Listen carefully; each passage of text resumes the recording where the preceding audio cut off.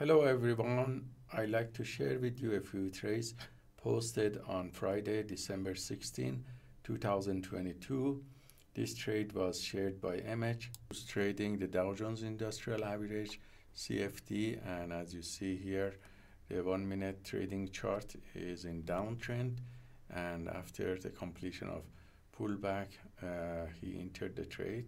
So you see the channel here as shown, the dynamic resistances here, and you can see the pullback got completed. This is in a good area based on algo 1 to 5 for entry with the stop loss here, and he reached the target on the other side of the channel here. And also there's another second trade was taken. So if you look at the structural chart, channel was like this, and a smaller one showing that after completion of pullback. In the 1 minute trading chart, he entered here based on algo 3, 4, 5 and entry signal, and exit here with exit strategy number 1 properly. Also, MH posted this trade on DAX index in form of CFD. So you see the macro chart is in downtrend, had a major pullback that you see the pullback got completed, and the price has started to go down, and you see downtrend channel now that is shown here. So he entered here properly with the stop loss location was correct, and with the exit here, and take this also with profit. So thank you MH for sharing your trades with us.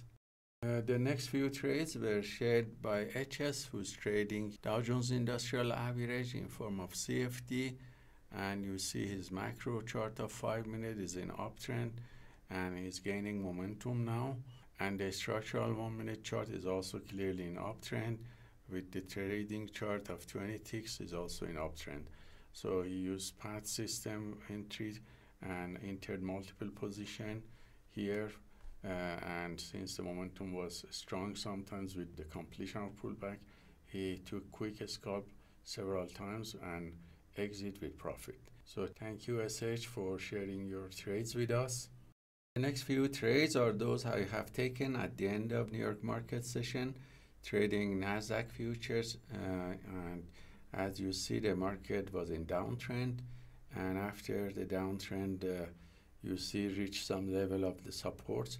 It gained momentum and buyers came back, and there was a breakout at this point, and we see that the uptrend is forming in a smaller structural chart when the pullback got completed, and you can see that clearly in the trading chart, which is 10 seconds. The uptrend channel was formed, so I took long positions repeatedly here in this trading channel chart till the buyer's momentum got lost and the price reached the previous level of the support area. So the result of these trades were profit factor of 5 with a win rate of 75% and average win to loss ratio of 1.7.